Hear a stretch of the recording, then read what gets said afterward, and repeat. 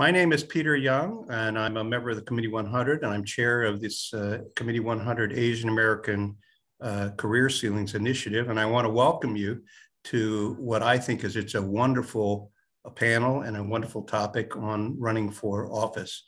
I'm going to speak briefly before I introduce Gary Locke, who is the chair of the Committee 100, to make some welcoming comments. But just briefly, this is a program that started in February of 2020 because there was a strong feeling that as successful as Asian Americans have been getting into good schools and rising up in the middle ranks, that pretty much in every profession, Asian Americans have difficulty getting beyond the middle ranks.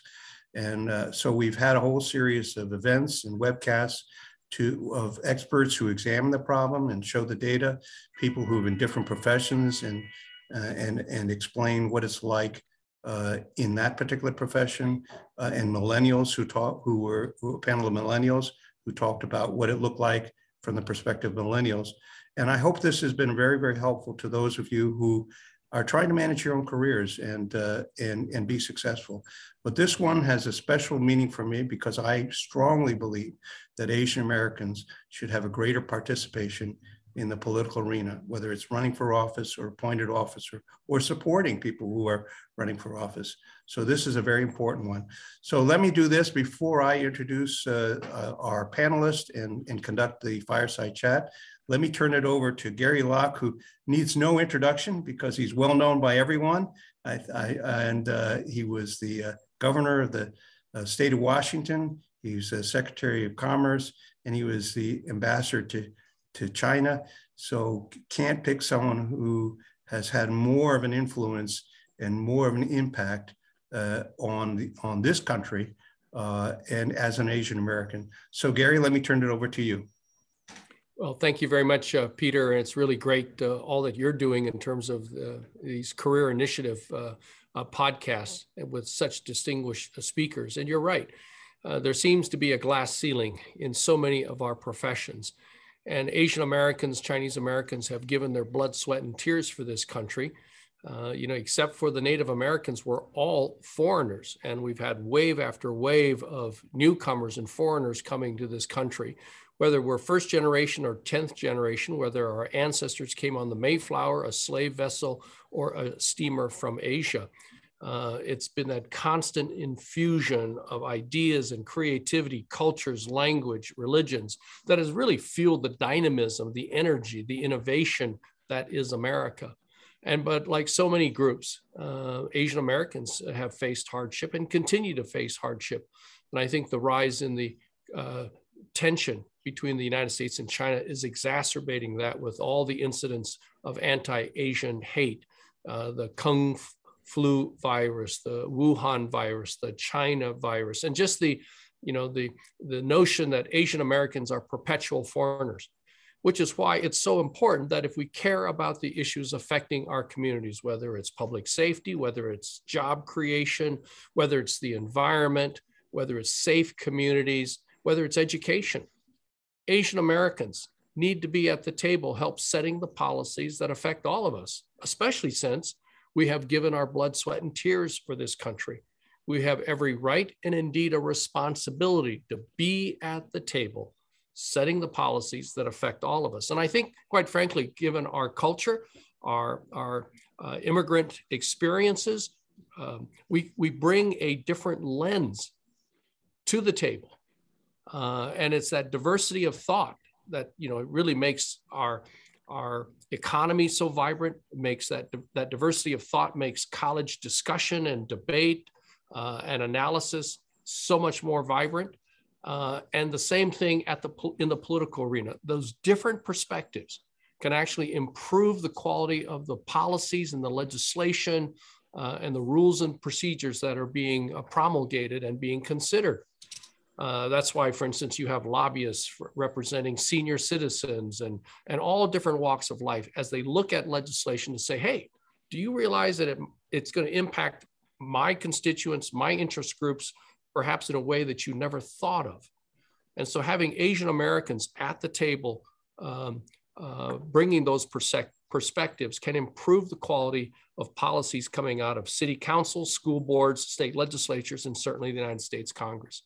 And when you look at the huge population, the concentrations of Asian Americans in various communities and various states, San Francisco has done a great job of electing Asian Americans to the city council. But you look at the population of New York or New York City. You look at other population centers all across America with large concentrations, large numbers of AAPI. I don't think we can say that our numbers in those political positions reflect the population. My advice to folks is that please get involved. Consider running for office. And it doesn't have to be for Congress. It doesn't have to be like for Attorney General of Connecticut or something like that, but it can be on the school board. It can be on the city council. And a lot of these positions are part-time, and that will expose people to the opportunities ahead. And quite frankly, you don't need specialized training or a degree from a college or university. All that's required is care, commitment, interest, dedication to the policies of your own community and your constituent groups. And so, in fact, having that background of whether you're engineer, author, dancer, writer, accountant, educator, lawyer, it can be very, very helpful. And so I really encourage people to consider running for office and being involved in government, even on a board or commission, lending your voice, lending your thoughts, lending your perspectives on behalf of the AAPI community within your own communities. So with that, I hope that listening to our great speakers and with the stimulating questions from Peter, you'll understand that it's pretty easy to run for office, quite frankly. It doesn't require the backing of a huge political machine. You can come out of left field as an independent or a person who has never been involved in politics, and you can win, because I came out of nowhere, had no background, had no involvement in party politics before I ran for the state legislature, and then ultimately the elected administrative officer for the metropolitan Seattle area, and then ultimately governor of the state of Washington. And I want to just say that without the support of AAPIs all across the United States who didn't even know me, but took a chance on me, and the voters in my district took a chance on me, I am eternally grateful for the support of the Asian American community from throughout the United States. And everything I've tried to do was to make all of you proud, to establish myself as a credible, respected public official in order to make it, to inspire others to run for office. And if I did a good enough job, to make it easier for all candidates to actually win those offices. So good luck to all of you, and enjoy the podcast. And I'll turn off my camera and sit back and listen. Yeah. Thank you very much, Gary. And by the way, for those, I think most of you know about the Committee 100, but for those who don't, it was formed 33 years ago by a number of very prominent people, I.M. Pei, Yo-Yo Ma, and Oscar Tang, and Henry Tang, for two missions. One, the domestic side, which is to help Chinese Americans succeed in a positive, but also in a defensive way, but also to help improve in a nonpartisan way U.S. and China relations. And clearly this program is part of the domestic mission. Before I start, I'd also want to give a special thanks for Henry Tang. Henry Tang is one of the founders of Committee 100, and he helped me recruit Allan Fung, and I guess I understand I should call it General Tong, right, as the Attorney General, to be panelists for this. And I want to point out one thing that is in common for all three of the people, including Gary Locke as the third, is that these are not people who ran for office in areas where there were high concentrations of Asian Americans. So it makes it particularly interesting that they were successful in being elected in places where it wasn't because there was a lot of Asian Americans, which is a very important point. We also are bipartisan, so not counting Gary, we have one Democrat and one Republican. We decide we don't want to appear to be too skewed one way or the other. So before I start, I just want to say Allan Fung was the mayor of Cranston, Rhode Island for 12 years, I guess it is, and only stop because he's termed out. But he is now running for Congress, so we want all of you to support him. General Tong is the Attorney General of Connecticut and has had a terrific career in personal career in the political arena. So we're very, very pleased. He's not running for anything currently because he is Attorney General, so he doesn't have to run. But just re-election. Just re-election at some point, which I'm sure will be a piece of cake. So let's start by, I'd like to start out and just ask each of you, our two panelists, just take a few minutes and say, how did you decide to run for office initially, right? Because you weren't all born, in politics. So at some point you made the decision to do that. So maybe if each of you, and maybe we'll start arbitrarily with you, Allan. Sure. First of all, I do want to thank Committee for 100 for having not only this forum, but many of the forums to help, many individuals break through that bamboo ceiling. I also want to take a moment to thank Ambassador Governor Locke, for all that he's done, because he really was a trailblazer for many of us that really saw him as a role model, doing what he did, leading at a time where there wasn't many of us out in public service like he did. So, we owe a lot to, Gary for what he has done, albeit on the West Coast. But for me, I was a similar story to William, because William and I have done many of these panels, up and down the East Coast, all over the place. But we share a similar type background. I'm first generation born in this country, where my parents came over from Hong Kong back in 1969. They went the Chinese restaurant route. I grew up in that restaurant. And the biggest thing that they stressed to me wasn't getting involved in politics. It was education. I grew up working in that restaurant, learning about hard work, the ethics, what it takes to run a small business, but ultimately, chose a career path of law and wanted to get involved. I studied political science in college as a pathway to law school, but I really enjoyed politics in a sense that I was always helping friends that ran for office back in the day, volunteering on campaigns, door knocking, phone banking, and really enjoyed that. But my goal at that time was to be a lawyer and help people advocate for many individuals as that lawyer. I kind of fell into politics back in early 2000, because while I was part of a law practice, doing what I was doing, enjoying, the career that I was building upon myself, Cranston, a city which was home to my family, home to my family's restaurant for 35 years during the height of the economy, was really, really in dire financial shape. It had the dubious distinction of being in junk bond status with the worst bond rating of any city in the country. And when I started taking a look at what was going on, attending meetings, looking at the budget, I started to get angry with some of the people that I even helped get elected, and wondering how they could make some of these decisions that they were making. So I made that personal decision. I was either going to sit back and just, complain about it or get involved. And I decided at that time, as the governor noted, you can get involved by running for office. And I did for a seat on the city council, and, won that seat that first time, a citywide seat, and no regrets, because it's led to the career that I had, where 12 years as mayor, we really improved the city's bond rating to its height, did a lot of dramatic reforms to the pension system to help, stabilize it, but most importantly, turn it from that fiscal distress into one of the top 50 cities to live in America for 3 straight years. And that was just out of that motivation for anger. So not everyone gets involved, as the governor's saying, and you have different paths to move up, but that's how I kind of got involved. There was a little bit of motivation of anger, but anger against some of the people that I supported. But, I have got no regrets and loved every minute of turning the city around. That's fantastic.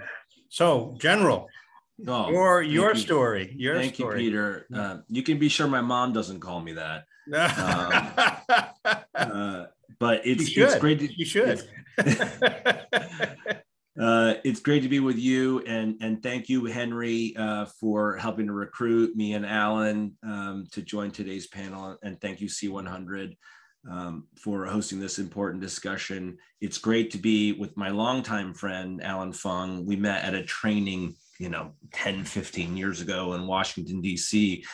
And Governor Locke has been a mentor to all of us, including me. He's been gracious with his advice over the years. When I considered running for federal office many years ago, he sat with me and gave me a lot of great advice and guidance. So we wouldn't be here without Gary and his mentorship and his guidance. And we wouldn't be here without each other, honestly. Allan's been a great support, and I hope I have been to him as well. So Allan and I largely come from the same place, almost exactly the same place, Chinese restaurants in New England. My parents came here separately. They met in Bloomfield, Connecticut, in a Chinese restaurant called the Hong Kong Kitchen.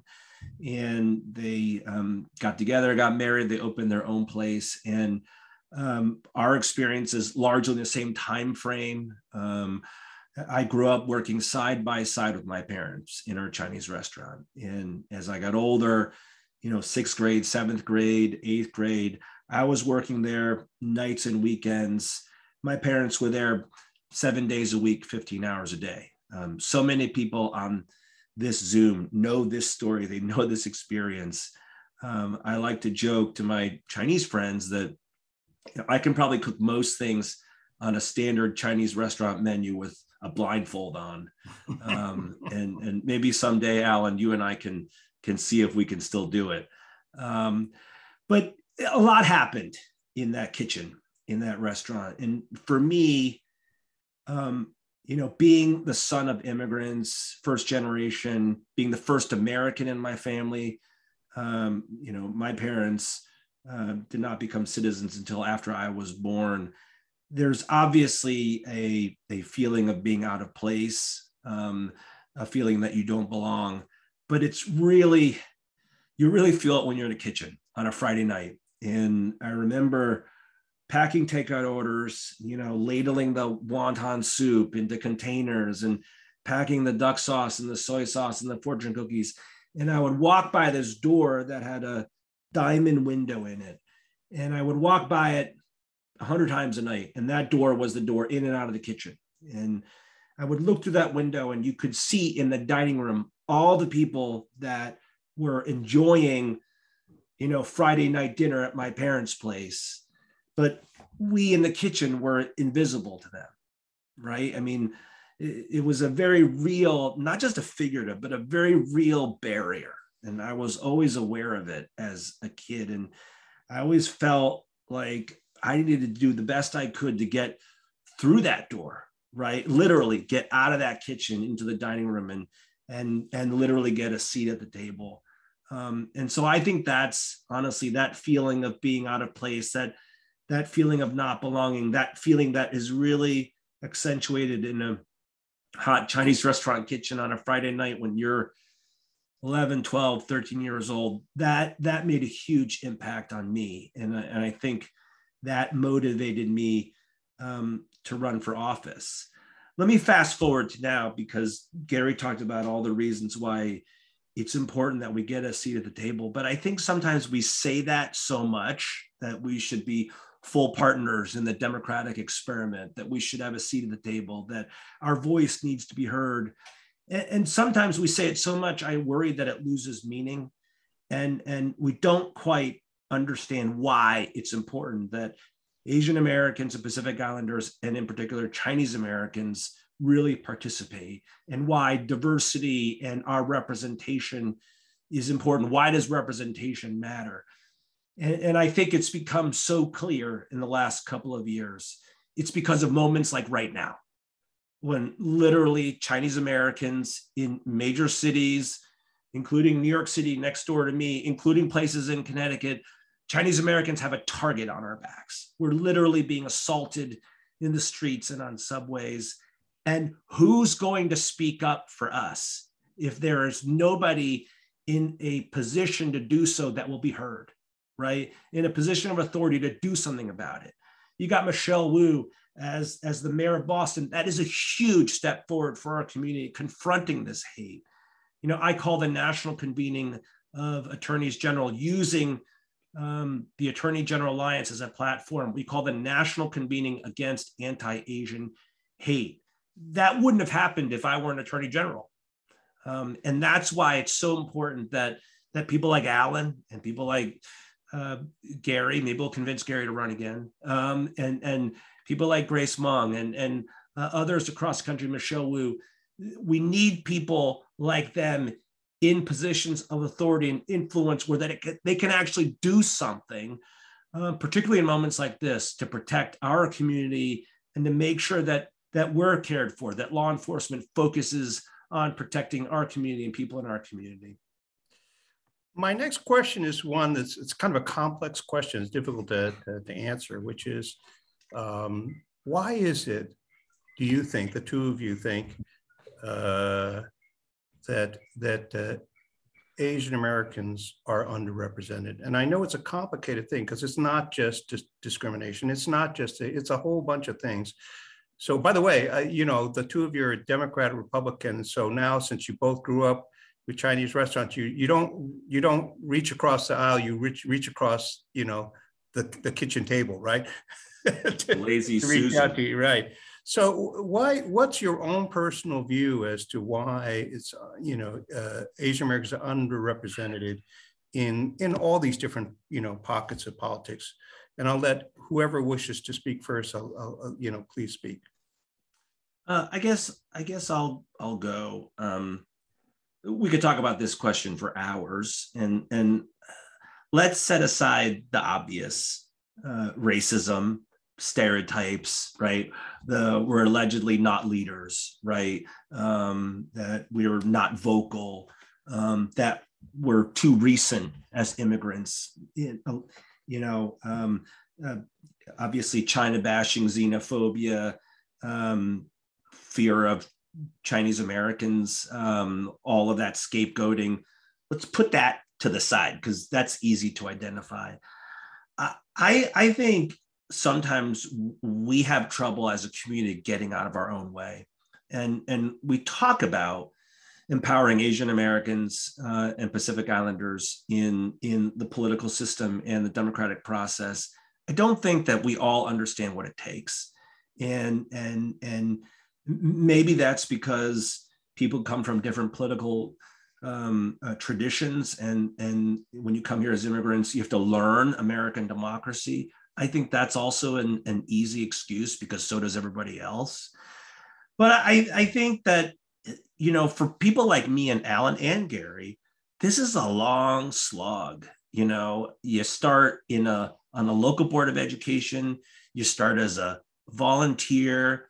I started in this as a commissioner on a local commission. Then I ran for the state legislature, and I've had a lot of ups and downs. I've had more wins than losses, but I've lost a good amount. And I think people expect, frankly, that unless you're running for president, it's not really worth engaging. And that's the wrong approach. And I think there are other communities, frankly, that have done more faster than this community. I'll be very candid. The South Asian community has been very successful in a very short period of time. And I think it's because we as a community, we think maybe that we don't rock the boat ourselves, right? We buy these stereotypes that we're not leaders. 2, that it's not a worthwhile enterprise.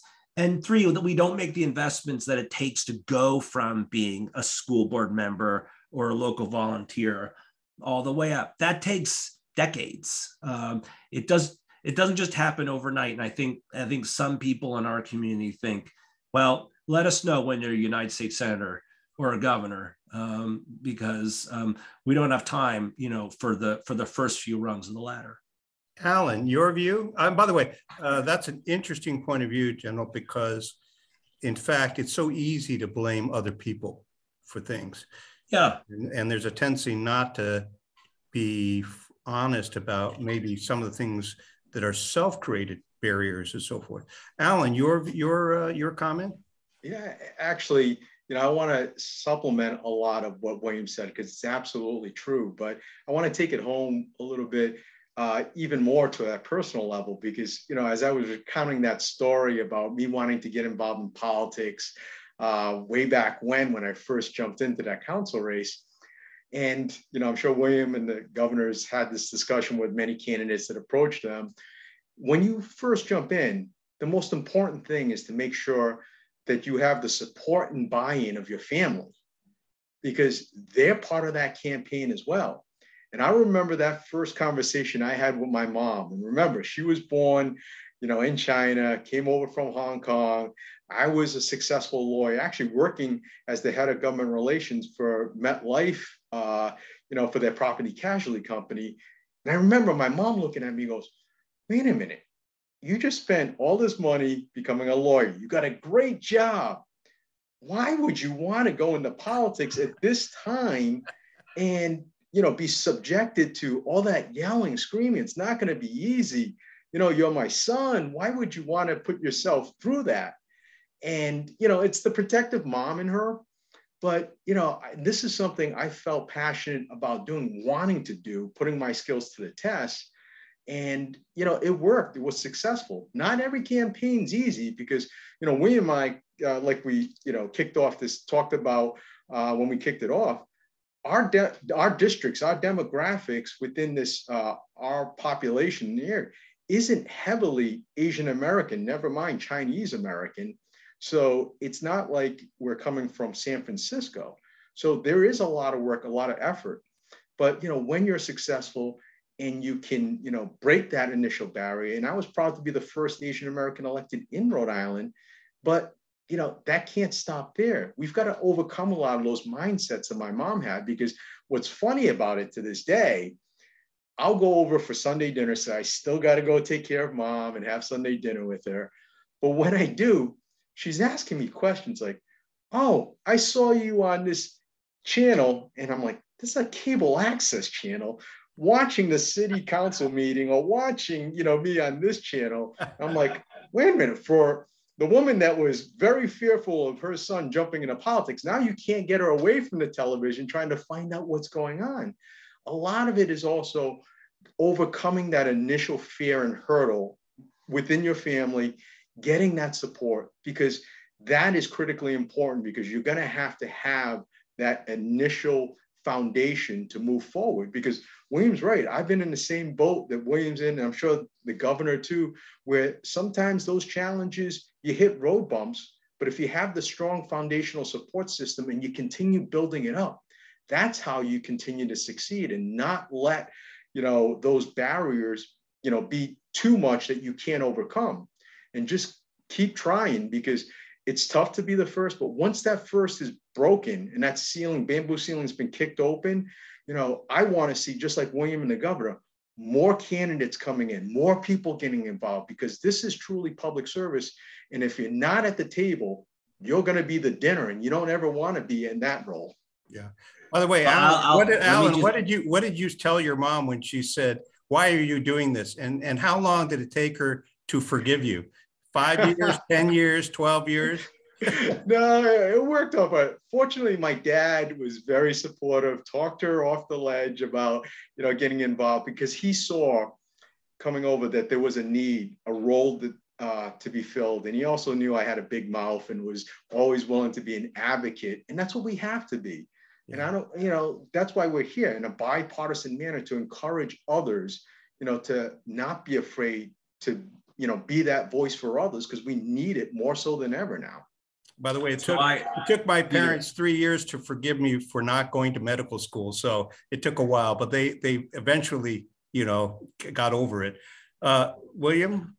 Well, that was never in the cards for me. I wasn't good enough at the math and the science, but I wanted to do Allan one better. So when I was in the legislature, I was chairman of the Judiciary Committee, and our hearings would be broadcast on our local cable, Connecticut version of C-SPAN. And so when you're a legislator, you can't always stay in one hearing. You might have 3 hearings going on at the same time, even if you're the chairman. So I would leave to go to another hearing, and I might go get lunch, or go have a meeting, and I would get a text message from my mother, and she would say, "You've been gone too long. Your chair has been empty. Go back to your chair. You have to chair that meeting." Now, Thanks, Mom. My next question is actually, it's some kind of a subtle question in a sense. Now, both of you have a history of running for office where you had to get voters to vote for you and so forth. But, there's a whole list of jobs at different levels where you're appointed. So, and I know you have lots of friends, who have been appointed to different positions. Gary Block was appointed to be a Commerce Secretary. He wasn't elected to that. What's the difference? In other words, how does it feel different? How is it different in terms of the experience or what it's like, so forth, to be appointed as an Asian American versus running for office in an elected office? Allan, do you have a view? Yeah, sure. Absolutely. No matter how you get involved, whether it's through an appointment, running for office, or even just supporting candidates, it's important to get involved, because if you're there supporting someone from an ideological perspective, aligns with you, or sitting on an important board or commission, like the governor indicated, we're always looking for good people that bring a fresh, diverse perspective to the table. Before I was elected mayor, our former governor had appointed me as chairman of our Governor's Insurance Council. In that role, I was sitting there making sure that as an industry, we're providing appropriate advice, to the governor about the financial services industry within the state and how we can continue to improve the jobs and economy within Rhode Island. So there are different ways that you can use your background and talents, whether it's through an appointment, to an important board or commission, to a position. Certainly when the ambassador, when he was in that role as ambassador, to China, that's critically important. But there's a lot of different ways to serve. And I encourage people, no matter what role that you're in, what comfort level too, is also plays an important part of it, because sometimes, running for office isn't for everyone, but there are different other ways to kind of get involved. General, office, pros and cons? I have to agree with Allan. It's not for everyone. And so while we both encourage people to run for office and engage in that way, you have to want to do it. And it takes a lot of sacrifice. The pay is not very good. There's a lot of scrutiny and criticism, a lot of it unfair. I still routinely check my Twitter feed, receive unwarranted, racist, hateful attacks because I'm a Chinese American, and nobody signs up for that, but nobody is surprised either that I get that. So running for office, raising money, knocking doors, making speeches, doing debates, that's not for everybody, but it is critical. And appointed positions are incredibly important and in many ways just as important. And Governor Locke has done both. But I think Governor Locke would agree that probably some of his most consequential service was when he was in charge and when he was able to set the agenda. And as a governor, he was able to do that unlike any other person in the state of Washington. And I think that that's a huge distinction. And if you run for office, particularly executive office, you will have the opportunities to set an agenda in a way that someone who's appointed, or frankly, who is a legislator, will not have the ability to set an agenda. And if you really care about advancing not just the interests of Asian Americans and Pacific Islanders, but the interests that we share with other people, right? And that includes economic justice, right? Opportunity, law enforcement support, all of that, investments in education, all of those priorities that we all share, you can really only do that when you're in an elected position and you can set the agenda. Now, General, you sort of may have peeked at the next question because you started to get into it, which is what are the candid pros and cons of being in a public office? Now, this is very important because I know you have a lot of positive things, and if you didn't like what you were doing, you wouldn't have done it. But to be fair to the audience, I think it's important for them to see both sides of the coin, because you want to make sure, when I hire people, one of the things I always say is my goal is that after you work for a month, there are no surprises, either positive or negative. In other words, you really felt that you got an even information, both sides about it. So if you looked at that ledger and said, what are the candid pros and cons about being in political office that you would want someone to have told you, or you want the audience want to know in making their own decision, right, about whether to get into political office? What would those be? Well, the pros are obviously, well, maybe it's not obvious, but you can do extraordinary things for people. And so just in the past year, I was able to play a central role in the settlement negotiations with Purdue Pharma and the Sackler family, and to produce a $6 billion national settlement, and to cause the Sacklers to sit there while victims and survivors told them directly how they've destroyed their lives and impacted their communities. It is incredibly gratifying, personally, and rewarding, but also impactful to the families in Connecticut that I serve, that I was able to do that. I've been involved in landmark anti-gun violence legislation, for example, in Connecticut, and I know that saved lives. And I can't do that candidly as a lawyer in private practice. Those are the pros. The cons, I've already talked about the cons. Money, criticism, fair and unfair scrutiny, sacrifice, time away from family and children, and my wife and my family. But let me just say something though. I think those sacrifices are overstated. And I remember having a conversation with a Filipino American doctor who said, "William, I don't know how you do it.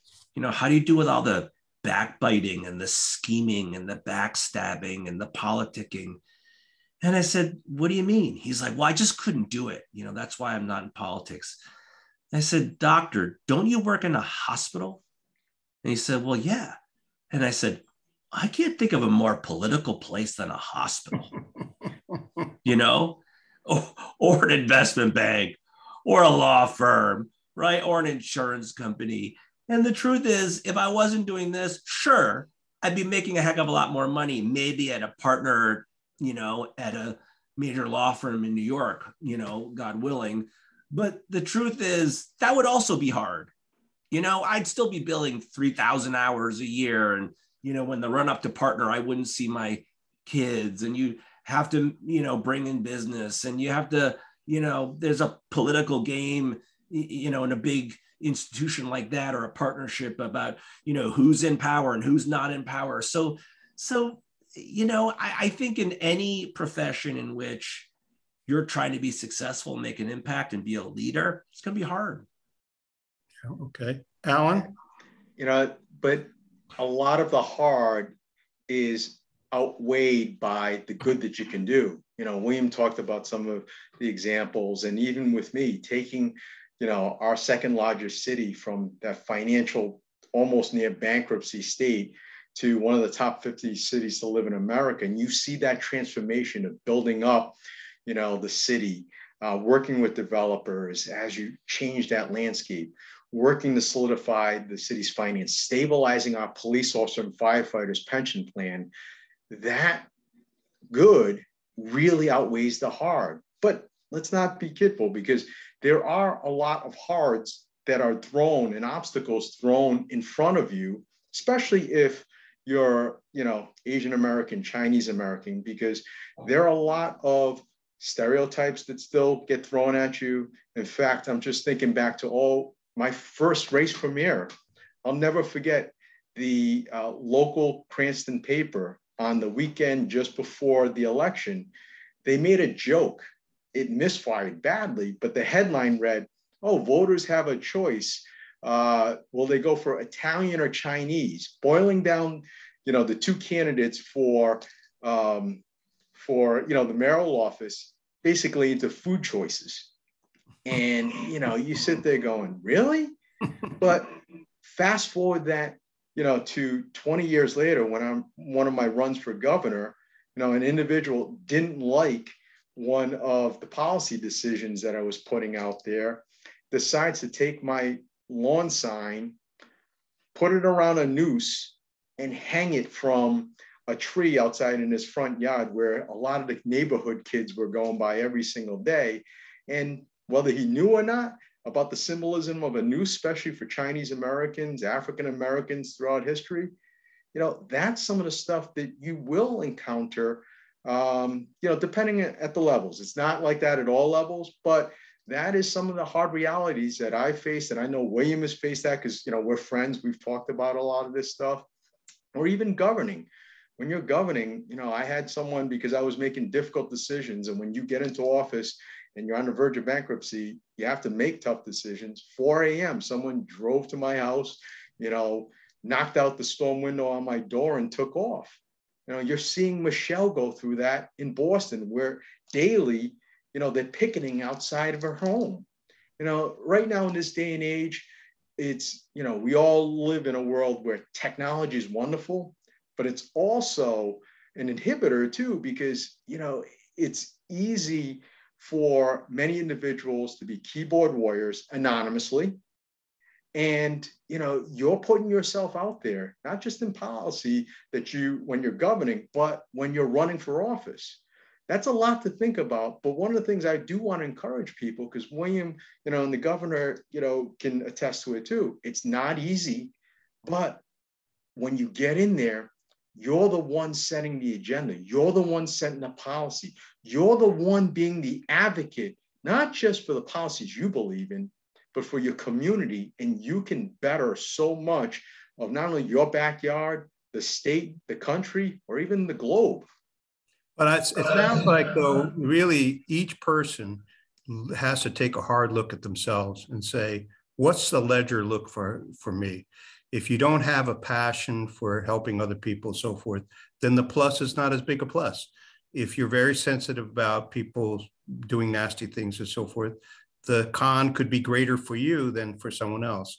So I think you're right about the pros and cons, but the most important thing for all of you who are watching is take a look at yourself and be honest about what you're like, right?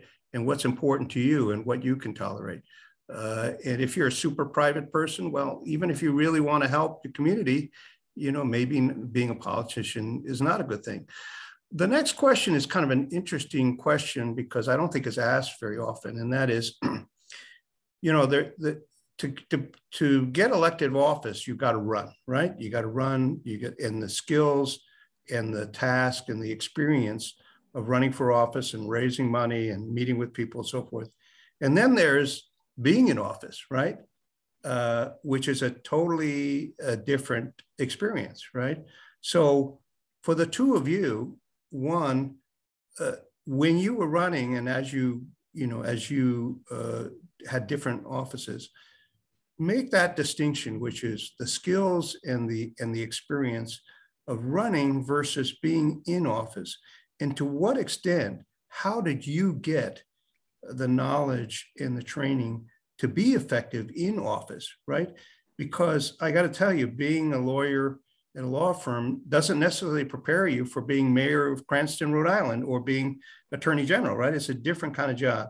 So that movement from running for office to being in office, what were the things that helped you figure out how to be effective, and what was really different about that transition?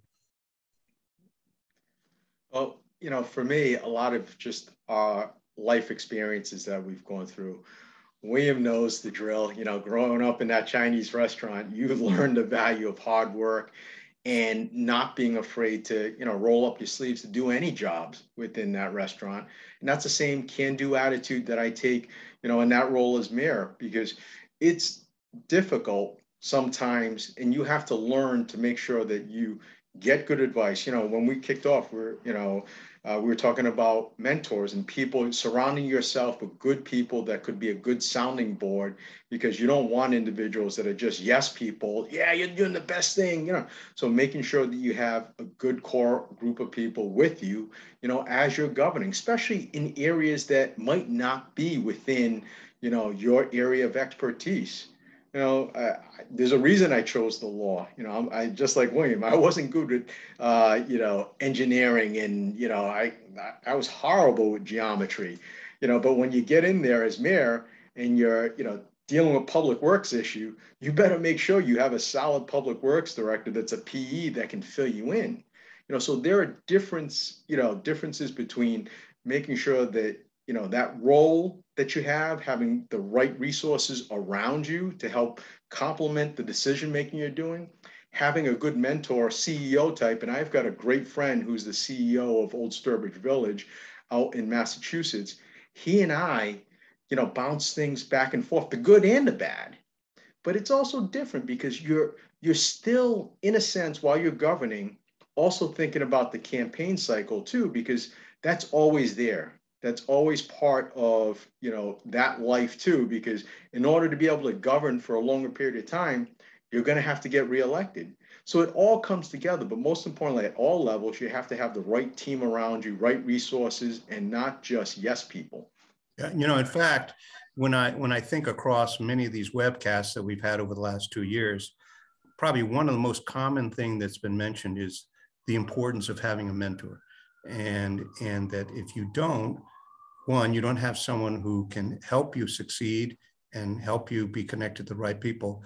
But the other is you don't have access to knowledge that otherwise, someone's had from having already been through the experience. So I'm glad you mentioned that, Allan, because that's very important. And actually, Asian Americans generally don't think of mentors the same way that other ethnic groups do, right? And it's very, very important. So, General, your view on this thing about the transition to actually, governing, what was it like, and how did you make it work? I couldn't agree more about mentoring, and maybe we could talk about that a little bit more. But, obviously, when you run for your first office, you're basing your knowledge and experience on your private sector experience. And I'm a huge believer, first of all, in cumulative experience and making sure that you, at every step along the way, know you're learning and developing, right? And focus on what you've learned. So before I went to the legislature, as a lawyer, I had developed skills, and I was very conscious of it, developed skills of being on my feet. I was effective with clients. And I was also effective at advocating for myself. And that's what a campaign is. It's advocating for yourself. And there's one stereotype that Asian Americans, in particular Chinese Americans, maybe we fall into, is that we don't advocate for ourselves. And there are a lot of reasons for that. We could talk about that for hours, but being an effective campaigner is being able to say why I'm good and why you should choose me. And you don't have to run for office to need to master that skill. If you want a job in a hospital or an investment bank or the university, you want to be a professor, you got to advocate for yourself. Once I got into office, it really became cumulative. My experience as a legislator taught me about all of state government, all the different nooks and crannies, how the process works. Then I became chairman of the banking committee and then chairman of the judiciary committee, where I had oversight for our state's legal system. So you pull that all together, after 12 years, I had been trained to be the chief legal officer of the state of Connecticut. And it was only because I'd had that cumulative experience of being in legislature, of chairing those committees, of being a lawyer in private practice, that I was able to put that all together. And by the time I ran for AG, I was ready. And I think, maybe I would have run for it sooner if I'd had an opportunity, but I wouldn't have been as ready as I was then. Excuse me. By the way, I want to tell you a short story. I'm actually really surprised that the two of you didn't say that the key to your success was your experience in the family restaurant. Well, we already said that. You know, we already said that. And I'll tell you a very short story, and it's a Committee 100 story. I was co-chair of the New York annual meeting and gala in 2019. And one of our speakers was Bill McDermott, who at that time was the CEO of SAP, huge software company, global, whatever. And someone asked a question, said, oh, you know, when you grew up, your family had a deli. And as a joke said, what skills have you, from your experience with your family deli, did you transfer to becoming a successful CEO of SAP?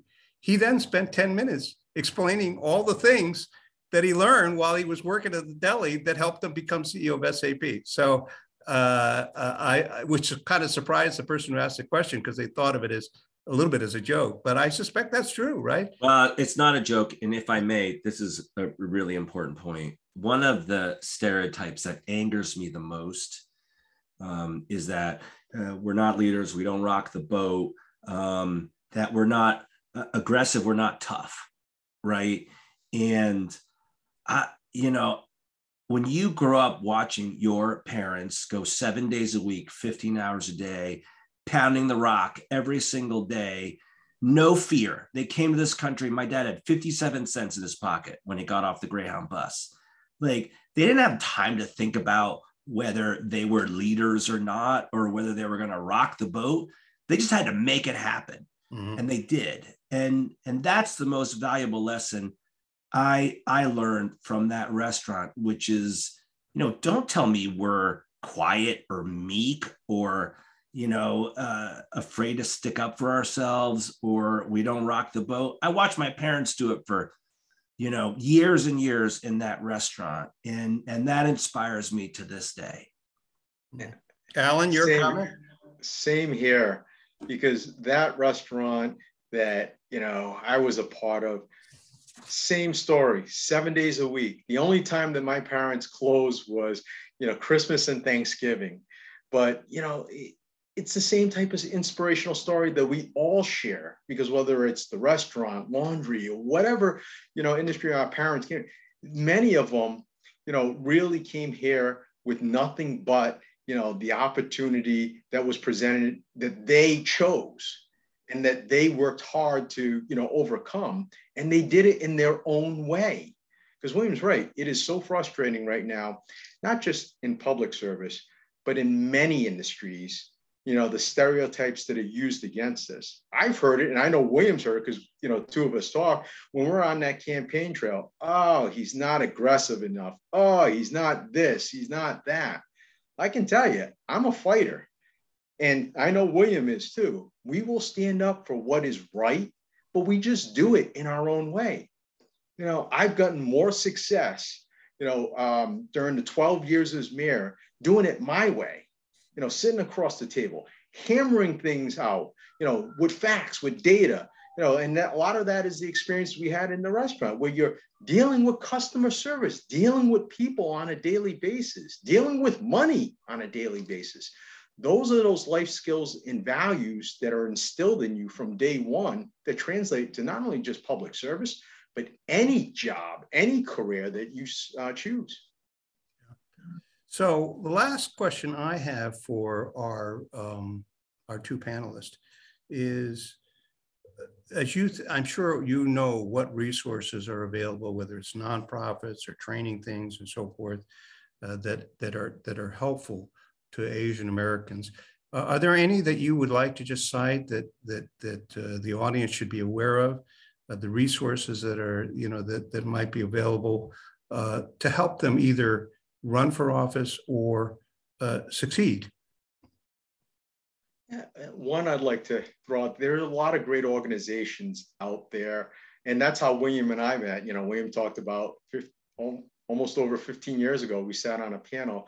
I think it might have been for APACS or— It was APACS. APACS. Oh yes, APACS, right. Yeah, so, you know, it was a training, and that's, you know, one of the organizations, but there are a lot more out there, you know, that can help develop leaders, whether it's a national organization like APACS or, in the legal field, there's KPAL or other organizations that are helping try to get the next generation of leaders trained so that they know what they're getting into. But for me, I think there needs to be even more. One of the things that I'm seeing that I find as a lack of resources is a continuous network, like an organization that brings forward all the networks that can help out candidates, especially, that look like us, come together for financial resources, for, help on media, help on, getting even just the simple basics of your campaign up and running. I think that's the one thing I'd like to see, us develop nationwide. Yeah, that's elusive, and other communities do it better. So I agree with Allan. I think, just to go back to the mentoring point, it's really important to develop a relationship with a local mentor who has the type of experience that can help you if you want to serve, if you want to take a particular route, either as an appointed or an elected. And except for Gary and Secretary Mineta, there are very few mentors that look like us. And so most of my immediate mentors in my state are white males. I was very fortunate to have a number of mentors who invested in me, protected me, created opportunities for me. I think I don't know if intentionally or not, understood that it's a two-way street, right? It's not just right. What can you do for me, Mr. Mentor? Yeah. It's, it is a relationship where you give as much as you take. But I was very lucky that the mayor of Stamford, Connecticut became my mentor, and then he became the governor. And, it's been a really helpful relationship for a very long time. Yeah, and in fact, that's an important point that you're making, which is the mentors don't have to be Asian American, right? No. In fact, if you just said, I only want a mentor as Asian American, you won't have a long list of people to choose from. But I do want to just end with one comment about what's Committee 100 is trying to do. Last July, we had and I will ask Gary to make closing comments, which your perfect timing on turning your video back on. But last July, we did something unusual, which was we got all these people together, leaders from Ascent, from LEAP, from all so forth, and a lot of the people who had been attendees of these events and younger people. And we got them together in a virtual ballroom. And the title of the event was, What Can We Do Better?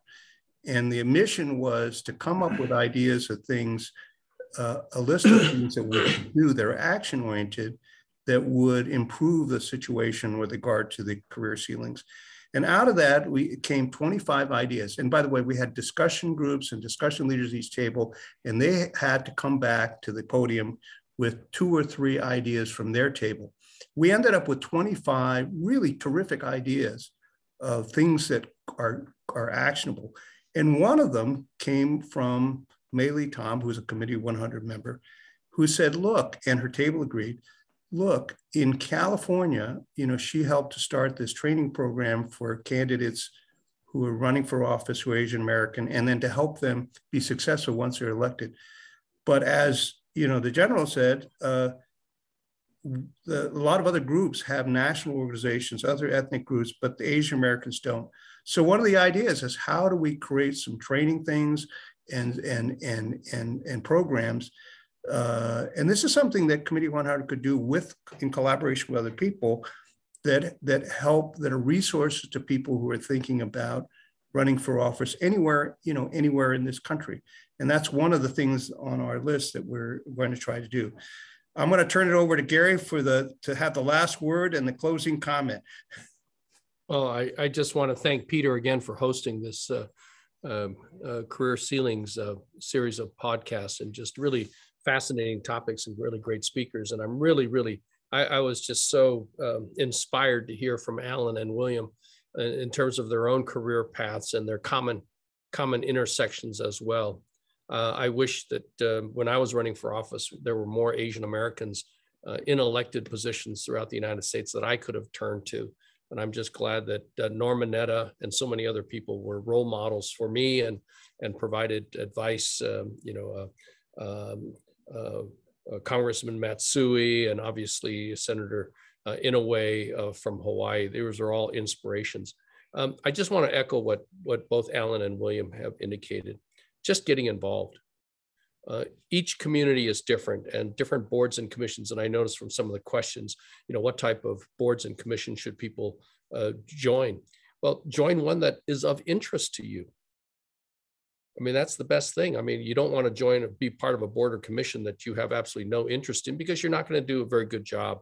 You're not going to have much meaningful impact or input, and you won't really get recognized. So choose one that is of interest to you, whether it's in education, public safety, economic development, the environment, what have you, or senior citizens or medical care. So just participate. And it is from that, you can learn about the political system. You can kind of understand who the various players are. You can then figure out where you want to go, whether you want to run for a school board or city council or something else, or state legislature, or be in an appointed position. As William indicated, appointed positions can be just as impactful.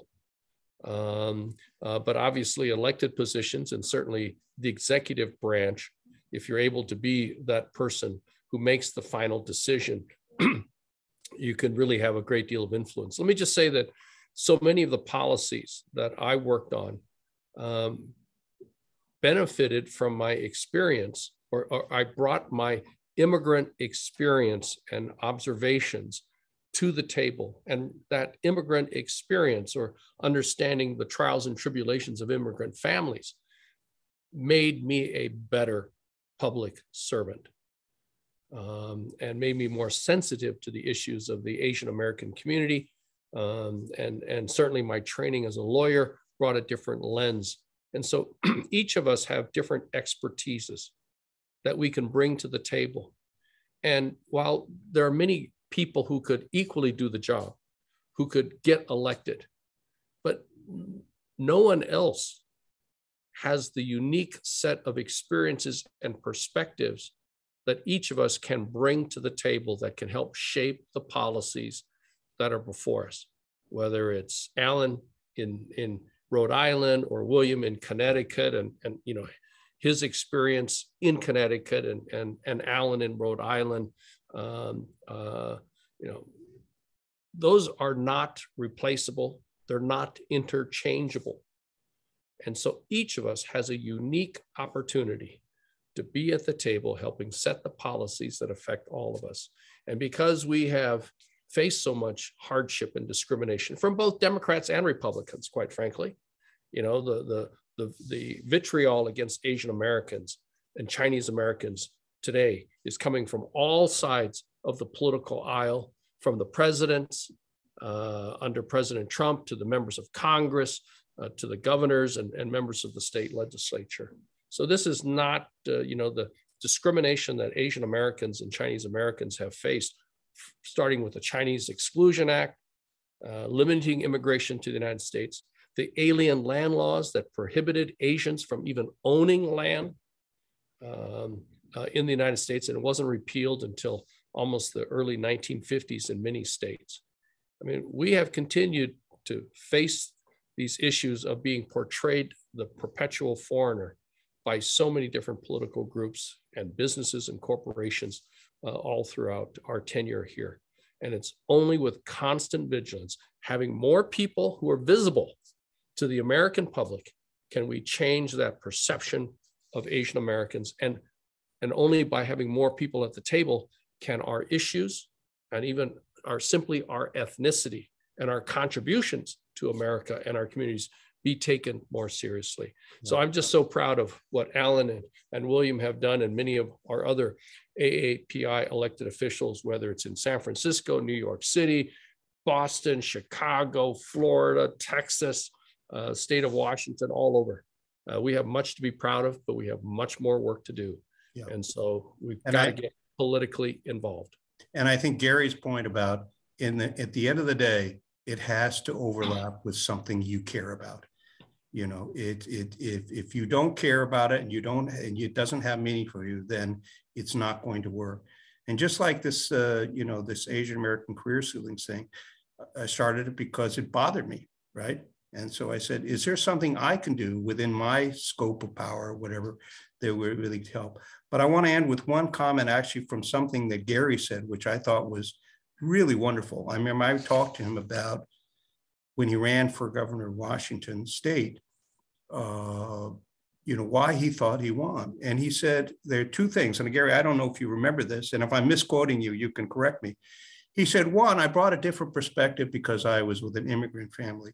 But the other was so many of the things that were a challenge for Asian Americans and Chinese Americans in the state of Washington were also challenges and concerns of the general voter population. And so I built bridges. You know, I made sure I wasn't the enemy, but I was a common friend, right? And I remember that, Gary, you said that, because if all I said was I'm, you know, Chinese American family, all these voters wouldn't relate to, you know, to things I cared about. So I think that's the other part of it, which is, yes, it's important that Asian Americans succeed in politics and so forth, but we have to stay connected with the rest of the world too, as we succeed, other ethnic groups and the general population. So I want to just, again, thank you. This has been this is going to be one of my favorite webcasts. And I'm really, really pleased that we got these two wonderful panelists. And Gary, thank you for your welcome comment. And I want to thank all of you for being on. But I also want to thank the audience, because we had a very big audience. And by the way, generally the number of people watching goes down over time. There has not been a single reduction in the number of people on. So you obviously you said something that captured the imagination of the audience. So thank you very much. Thank you all, and thank you for attending. Thanks,